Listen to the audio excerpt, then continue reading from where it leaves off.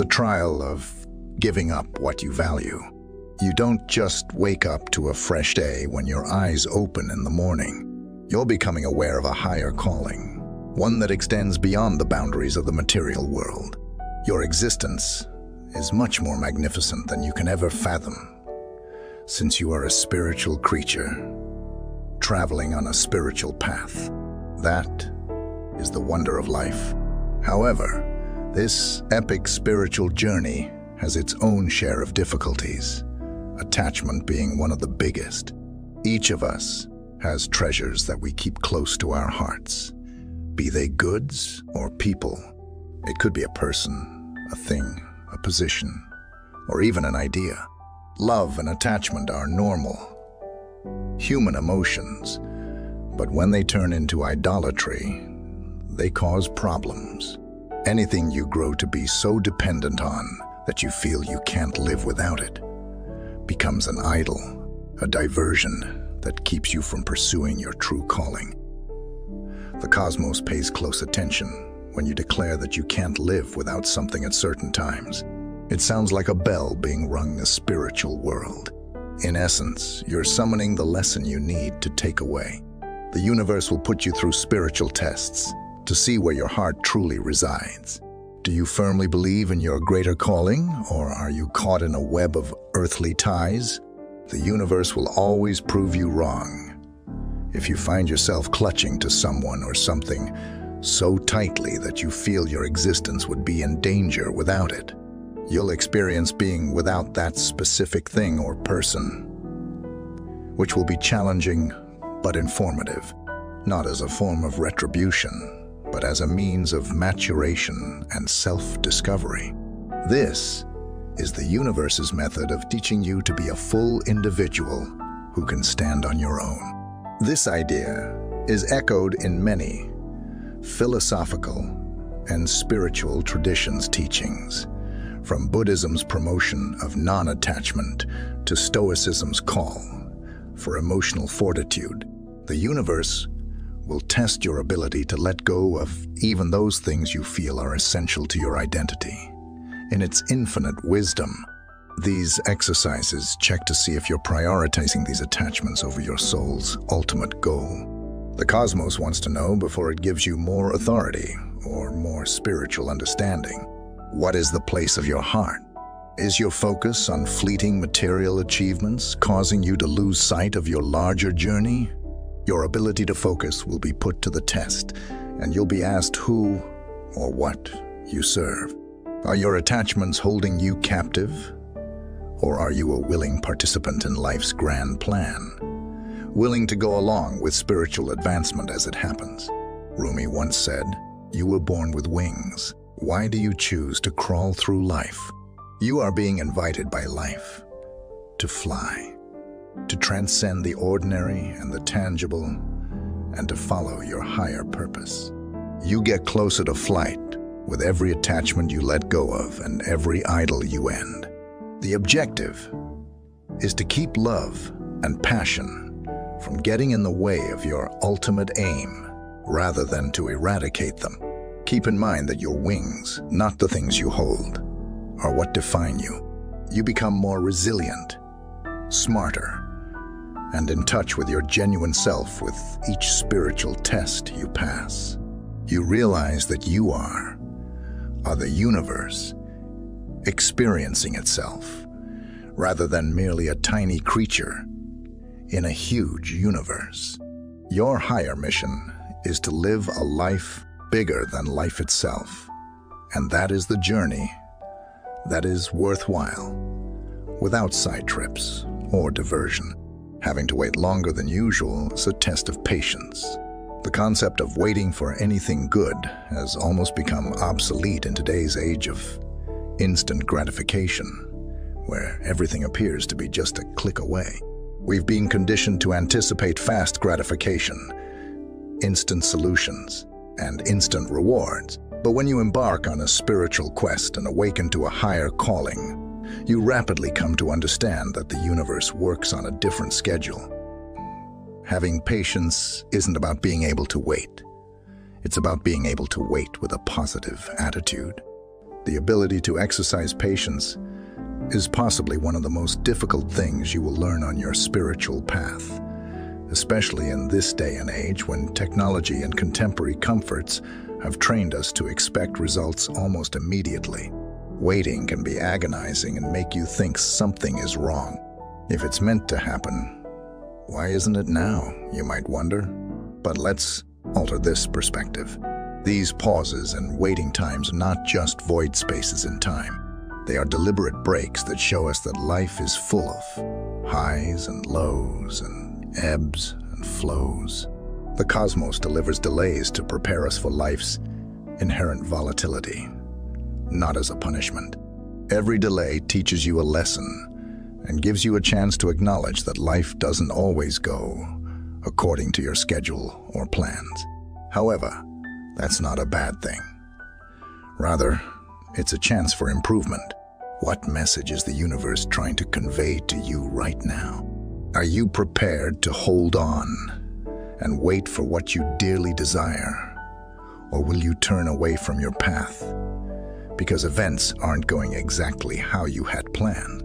These inquiries aren't designed to mock you. Rather, they're meant to test you, bolster your determination, and help you gain a deeper understanding of who you are and where you're going.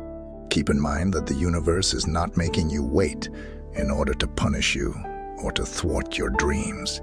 Your urge to wait so that you can develop a deeper appreciation for what you're anticipating when it does come to pass. Your dreams and goals require time to establish a firm foundation and completely develop. Much like a seed gently emerging from the ground, the adage, "good things come to those who wait," has profound insight. And frequently, the longer the wait, the more rewarding the result. But how can you lessen the agony of this waiting? You develop the ability to remain still and to simply be without feeling the urge to act continuously. You can wait more easily at that point. You can filter out the noise and control your impulsive thoughts and emotions while you are still. According to Eckhart Tolle, being in a condition of grace, ease, and lightness means not resisting existence in any way. Slowing down helps you discover your inner voice, gain a deeper understanding of your own wants and desires, and most importantly, achieve serenity in the present. And the future becomes less intimidating when you are at peace with the present. You are not merely killing time while you wait patiently. Rather, you are gaining knowledge, toughness, and spiritual depth. The universe, in all its vast wisdom, knows when everything should happen. Even if you believe you are ready or wish you were, it knows when you are. And when the proper time does come, the happiness you experience will be enhanced by the endurance it took to get there.